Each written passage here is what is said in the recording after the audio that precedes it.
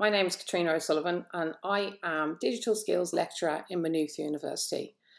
My job involves teaching people, I actually teach developmental psychology, so I teach people about how the brain develops, how the body develops, how you develop when you get older.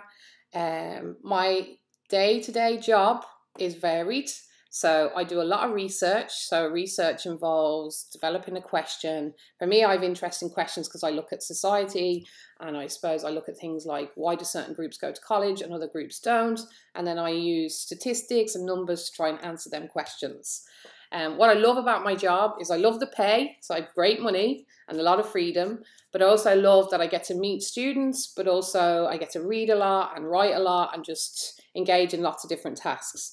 What I don't really like about my job is that sometimes there's a lot of admin, which means cleaning up files, sending emails, which can be a little bit tedious for me. I like the fun stuff.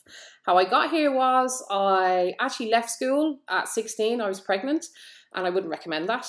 But I ended up going to university as a 23-year-old, so as a mature student, and I studied psychology. I studied an access course, studied psychology, and ended up realising that I really loved critical thinking in the mind and followed the path that way.